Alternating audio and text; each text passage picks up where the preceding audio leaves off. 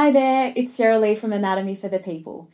In this video, I will be going through menstruation or your period. So if you're joining me today because it's the first time you've got your period, or you're just looking to learn a little bit more about the human body, welcome.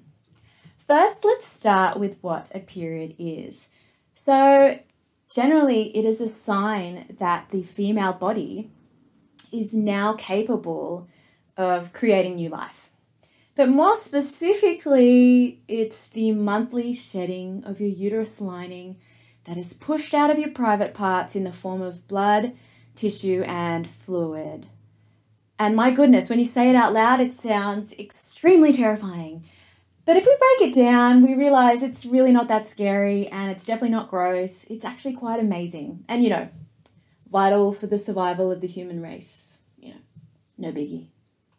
Okay. So, before we start talking anatomy, you need to understand what a hormone is because the whole menstrual cycle and menstruation is reliant on different levels of hormones and fluctuations of hormones. So, a hormone is a chemical messenger that can be produced by lots of different organs in your body and they're released into the bloodstream. Once they enter into the bloodstream, they will go to their target organs and they affect nearly everything that happens in your body. So, sleep, growth, emotion, and lots more. Okay, let's start talking about periods. So our journey actually starts in the brain. So somewhere between the ages of 9 and 16, a switch will go off in a small little area in your brain called the hypothalamus, which is just here.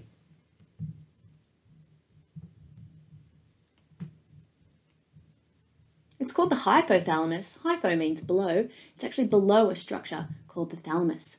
This is the hypothalamus. So there are nerve cells within this area that start to produce a hormone. And it's a long one. It's called Gonadotropin releasing hormone, or GnRH for short. Let's just refer to it as the G hormone.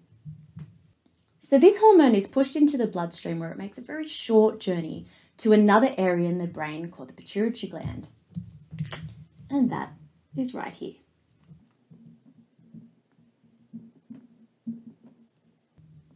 The pituitary gland. It is a pea-sized gland that has hormone-making cells within it, and it starts to create two hormones based on the presence of gonadotropin-releasing hormone. So it makes something called follicle-stimulating hormone and luteinizing hormone. These hormones then make their way to the ovaries. So now let me introduce you to the ovaries. These are small paired glands that produce sex hormones. And these sex hormones you may already be familiar with are estrogen, and progesterone. And the ovaries will make these hormones in response to circulating levels of follicle-stimulating hormone and luteinizing hormone. Not only do the ovaries produce these sex hormones, they also produce something really important, your eggs. But let's come back to that later. So these hormones, estrogen and progesterone, will fluctuate over the month, which leads to things like water retention, salt and food cravings, acne, feelings of sadness, feelings of being fancy. But more importantly, it is the fluctuations of these hormones that leads to an egg being shot out of the ovary to start its journey. So once it comes out of the ovary, it's going to make its way through the uterine tube on its way down to the uterus. So you may be yelling at your screen, where is the blood? What on earth does this have to do with the blood? Well, you see, over the month, the presence of these two hormones, estrogen and progesterone, has made the inner lining of the uterus, which is the endometrium, thicken up.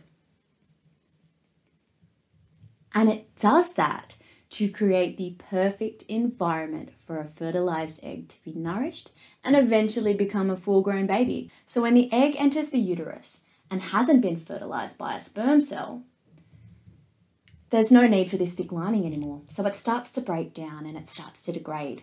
This is when you start to get cramps because the uterus is literally squeezing to force out this lining. It is going to move through your vagina, and this is where you get all that blood and tissue. And this usually lasts for about 3 to 7 days. And this is your period. So getting your period is totally normal. It's not weird or anything to be ashamed about. Every female experiences it. And it is a monthly reminder that the human body is amazing. And as a female, you have the ability to grow and nourish a brand new human being. So cool. I hope you've learned something today. Bye.